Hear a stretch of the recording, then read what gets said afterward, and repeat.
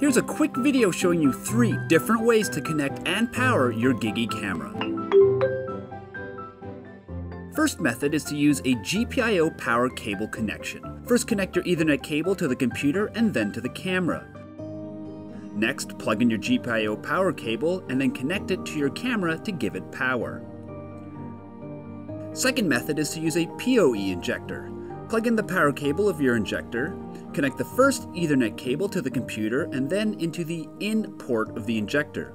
Next, connect your second Ethernet cable into the out port and connect the other end to your camera. Third method is to use a PoE interface card. Plug in our PoE card into an available motherboard slot and attach the internal power connection to the card. Plug your Ethernet cable into one of the card's PoE ports and connect the other end to your camera. There you have it. Refer to your GigE camera specs or manual to see which methods are compatible with your camera. For more information, visit us at www.ptgray.com.